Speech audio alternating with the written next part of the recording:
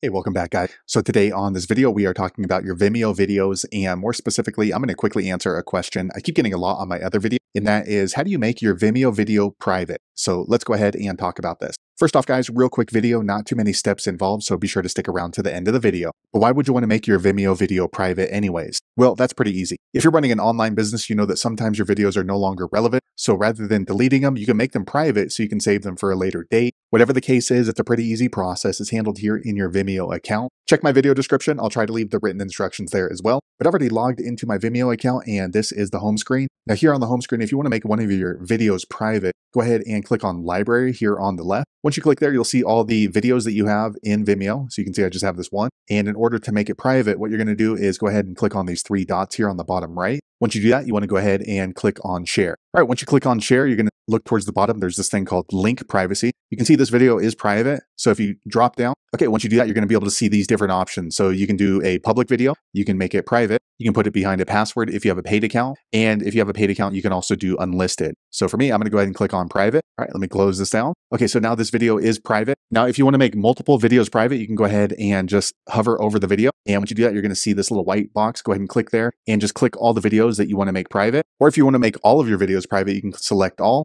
Once you do that, you're going to see this pop up down here at the bottom, and you can just click on privacy. Okay, now you can go ahead and change the privacy. So it's on private right now. But again, same thing. We can put it behind a password. We can make it public. So by clicking here, it's going to make all the videos that you check as private, and then you want to click on save. Okay, now it lets you know privacy settings have been updated. So there you have it, guys. If you're wondering how to make your Vimeo video private, that's the easiest way I know how to do it. If you know an easier way, be sure to leave a comment below. Let the rest of us know how you did it. Hopefully you found that video useful. If so, click thumbs up, or maybe consider subscribing to my channel, and I hope to see you on the next video. Thanks again for watching.